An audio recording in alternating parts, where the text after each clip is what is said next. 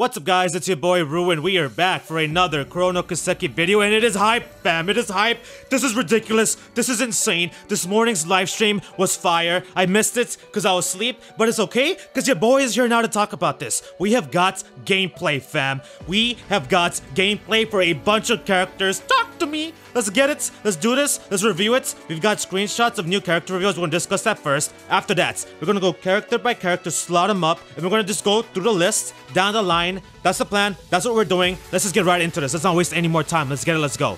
So first, we have got Ashi and Rui, and she was from that promo art, right? Where we had Aron Wei at front and center at the Eastern Quarter. She is actually the Onatron for that one kid that's obsessed with Ellie. You know that little boy that thinks he has a shot at Lloyd's waifu? Yeah, him.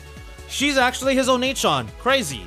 And I'm very curious to see what kind of role she's gonna play in this game, as well as what is Vaughn doing here. Vaughn is literally everywhere. This man's is everywhere, he be moving. Next, we have got this man's over here, Gilliam Sondike. This dude's design is pretty dope, and this dude is actually the general manager for MTSC. You know, MTSC, the organization that Ryzet is testing equipment for and weapons and that kind of sort. He's the general manager. They hired Ken Narita, and if you're not familiar with that name, look at this, fam.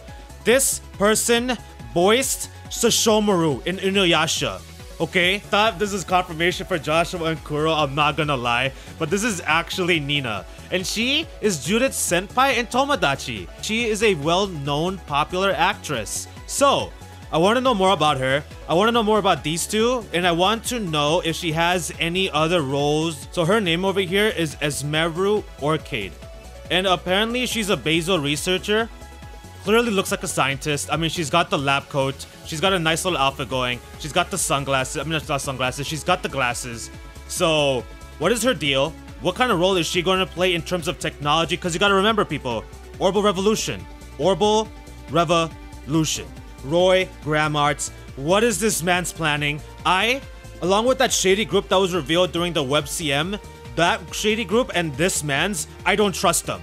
I don't trust them. What is he planning to do with that company? What is he planning to do within MTSC? What is his plans for Calvert? Especially considering that one little scene in Hajimari, and that's all I'm gonna say. Look at Roy Gramhart's VA, people. Are you kidding me? They hired Rikia Koyama. Look at this. Hajime no Ippo, right here, this one. I'm not even going to pronounce it because I have no idea how to say it. Yakuza, Yamato from Naruto Shippuden, One Punch Man, Deep Sea King, One Punch Man, Stark from Bleach. Dude, like it just feels like this right here, like it just feels a little bit too clunky. Like look, this, I don't like that. That I don't like. Like this, I'm not a fan. It just takes way too much time. Like I'm more about going in, going out. I need that speed. So one thing I do find interesting about his stun here is if we look, right, he's performing that flash like we saw in that previous review video I did for the quote-unquote main party's gameplay. But look at this bar. The bar isn't full, and then it gets depleted. So I guess apparently you don't actually need to fill this bar up. As long as it has, maybe like if it's a full gauge, it'll give you more power. And then even after this stun, I'm not a fan. Like, I'm not a fan of his rolling. I'm not a fan of his movements. Those first two hits are fine, but that I'm definitely not a fan of. Like, he's too little, he's too bulky. He's been doing too much bench pressing, too much upper body. He loads up his legs. He jumps into the air with his Ronnie Coleman body looking self. Smashes down heavy, and then boom. All the rubber gets flying, sent into the air, sent back with his crushing weights. I do like that little detail, but other than that, he's not going to be a main party member for me. And this is kind of cool, I guess. You can really tell that he is a master of martial arts, right? Just by that movement, the precision. And it's not it. Now, Zin, on the other end, is a different story. I am absolutely going to be maining him with this Kakarot self. I am going to be maining him with this Kakarot self because he seems very dope to me. I cannot wait to finally meet this character. Zin is clean. I love that. And then, boom. I love that. This gameplay right here for the action combat, this looks more along the lines of game like Xenoblade, for example, as opposed to Ys, right? Because Ys is action combat, but you basically mash. You essentially mash buttons for your combos, whereas this feels like it has a little bit more combat aspect similar to what you find in Xenoblade, where it has some automaticity, and then you could like, you move. Like he tosses up some bullets, and then he does this. That's kind of fire. That's kind of clean. Machias wishes he could do this. You know what I'm saying? Machias wish he could do that. And now this right here, this is what I'm very interested in. Right as he's about to, you know, do the thing, we've got this sticking out. He sort of touches it, he pulls on it, he does some sort of maneuver. And then hogs it to his chest. Has a little shift. Right? He has a little shift. He shifts out. And then we get these. Now this reminds me of Chrono Burst. I'm very fascinated with what this energy stuff is. Like, is this just him, like, he kicks so fast and strong that he actually causes a ripple in the atmosphere? Like, he's able to just move and that's just wind pressure? Or is this actual spiritual pressure a la Getsuko Tensho? Like, what is he doing with his feet? Because again, I haven't played Sky, so I don't know if they explained this or nothing, so I have no idea, but what is that about? Now, this craft, I love this animation. This was so smooth. Like, dude, he just went in, man. He went in, blow for blow. Ooh, come get this work, Zin. You may be an S-rank brainster, but you can't match up to me. I'm Ouroboros. I'm society member. I'm an enforcer. Golden Butterfly. The thick, masked problem herself. Don't get distracted by her plot, fam. Don't get distracted by her plot and her backstory. She is a problem. And I mean, look at this weapon. I believe if I remember correctly, it's called a glaive. No, thank you. And we can almost, so close. So close. They're trying to tease us. What is underneath that veil? And then Vaughn, Agnes, Aron, and Fairy are just getting obliterated. They're getting cream pied. Absolutely. Vaughn, bust out Grendel. Just bust out Grendel and stop wasting any time, bro. They literally show us her whiffing. Like, what is that? Are you kidding me? So I don't really personally, I'm not too fan of her action combat. Disrespectful. And then that right there is dope. This is dope. How she kind of slices up like that. How she comes up on it. And again, another demonstration of what I was pointing out with Bergard. This blue gauge right here is only like about a quarter filled. But she's still able to utilize the stun. Right there. This right here is Sylphid. I freaking love that. That right there is literal Sylphid, and I love that. She cuts them up like vegetables. And then she jumps into the air. Look at this. She jumps into the air. She does an acrobatic backflip. Fee, I didn't know you've been doing gymnastics. I didn't know she's been doing ballerinas and gymnastics all of a sudden. I thought you were just a savage Jaeger princess. What happened to you? You leveled up. You have leveled up. You have enhanced your culture. Let's go. And here's a nice little angle right here. Thought this was kind of dope little screenshot. Now, let us go into what is my top 3 Kuro no Kiseki waifus. And their combats, the 3 of them, are fire. And we're gonna go in increasing order. Number 3, we have got Elaine, the Sword Maiden. Talk to me. Talk to me. She's amazing. She is so divine and elegant. I love it. She literally fits the bill of Sword Maiden. She is literally a Sword Maiden. Look at how smooth this is. Poking. You know what I'm saying? Poking. Look at her. Elegant, divine. Not a single move wasted. Not a single move is wasted. She is precise. Okay? Her action combat is precise. It's fluid.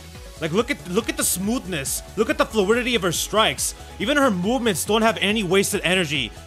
Look at this. I love how I just love this. I love that. I like this pose so much, how it starts.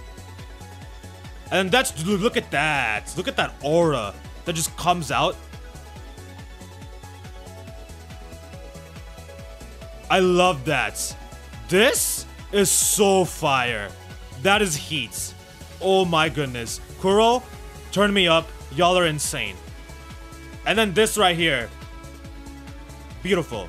Her second craft just exudes divinity and just elegancy. It is absolutely breathtaking to watch. First of all, this step. I like how we have this vibrations right here reflecting on the ground. That's a dope little detail. We got the aura surrounding her body. I love when aura comes out. That spiritual pressure, when you can feel and see that Ryatsu. Turn me up. That, oh, that right there. And then she just takes off with the, she flows like water. She actually flows like water. Look at this. Look at that. Look at her go. I love that. I love this so much. She is actually dancing around. She actually dances around.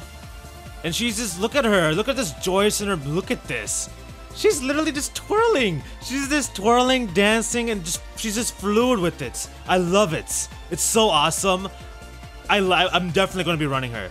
Now for this craft, I'm very interested in seeing what would happen if everybody's in a column, right? Because here they're slightly offsets, so meaning that the attack can constantly go through. But if it's like a gigantic, let's say a tank, like a tank, thick monster tank that's right in the front, will that attack constantly go through? Like, will it push through that front object and attack everybody and have an AoE effect? Or will that get stopped, essentially, and only that attack will only be effective on that front character? I'm interested in seeing that little detail. This craft right here, I love so much. Like, I can rave how much I love this. Like, she is so smooth. Look at her dance, man. Look at her dance. Look at that. She is by far the character I look forward to the most, especially in terms of combats. It's not even close. Shizuna Rem Misarugi Hime-sama. Turn me up. She's lit. She's on it. She is an absolutely smoke demon. She is an icy smoke demon. I love her so much. She's not my #1 waifu. I'm saving that for last. But I freaking love her combat, y'all. Like, look at her. Look at her go. Look at that. Look at that. Fire. I love that. That was heat. Hold on. Relax, Hime. Hime, relax. My laptop can't actually record this because there's too much fire. And I mean, look at that. Look at her. She Shumpo'd Byakuya style. She Shumpo's Byakuya style and just goes to work with the slice. Look at that. This is action combat. This isn't a craft. For Hime-sama and Judith, I'm going to be on my knees for the remainder of this video because I kneel. I kneel for these two. Turn me up. And then you can see right here, right? Gauge is not full, but they utilize the stun. And then there you go. She's got the black flip. She's got the moves. She's drippy with it. She's saucy. And again, right there, you can see that flash. Depletion in the gauge. So I haven't mentioned this yet, but I actually really like this. How they kind of seamlessly transition into the overworld after the battle ends, and you still have this in the bottom right corner. The main things I love about this is just look at her.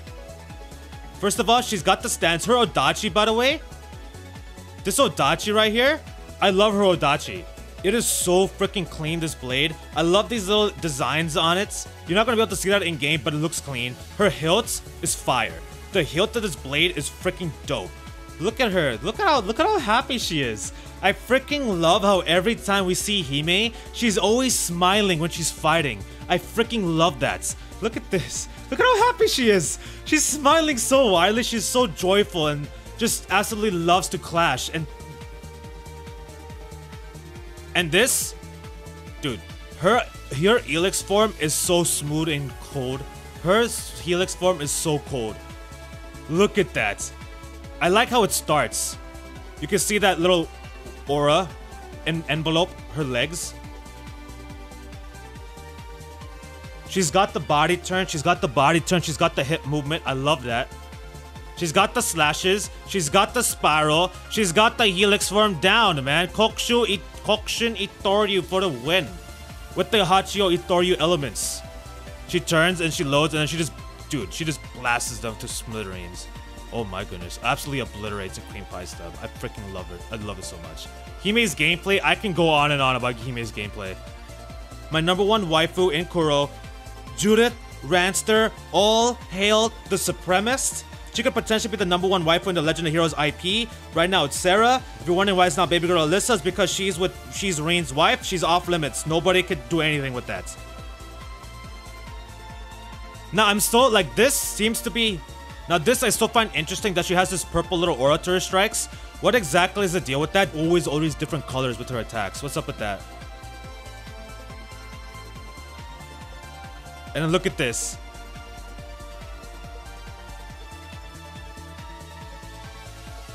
Her scratch attack is gonna appear a couple of times, and I'm gonna talk about why that's so important in a second here.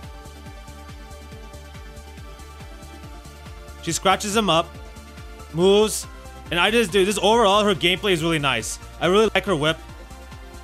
This, I'm like, what the heck is the deal with this? Like, look at that. Oh.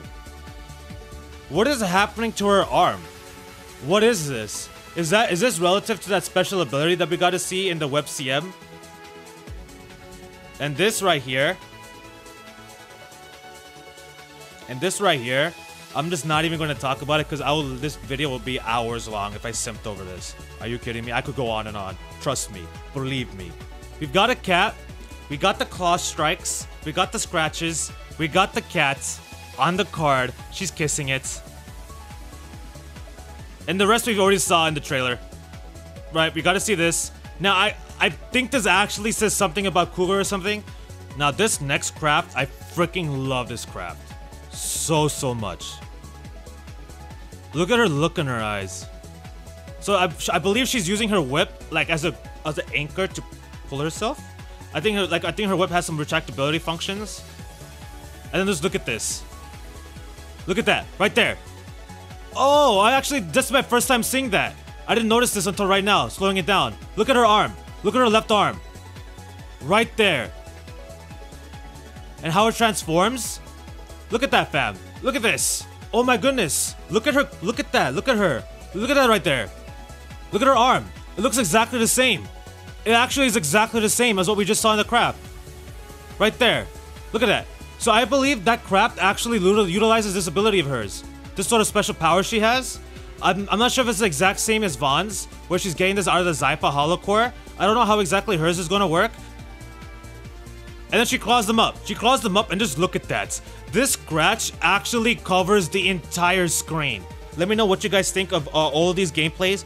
Let me know what you guys think about everything I said, whatever I showed, all of it. Let me know your guys' opinions. Who do you guys look forward to most as far as character, design, and combat? Who do you guys look forward to most? Let me know in your comments. How are you feeling about Chrono Kiseki in general? If you're going to get it, if you're going to wait till the English, let me know if you're hyped as well. That's it for this video. Thank you guys for watching. I hope you all enjoyed it. If you did enjoy the video, then smash the dang like button. Have a great rest of your day. Good luck with school, work, family, whatever you guys got going on. And it's about to be the weekend a little bit here, so I hope you guys enjoy the weekend as well. Anyways, fam, take care, and I'll see y'all soon. Peace.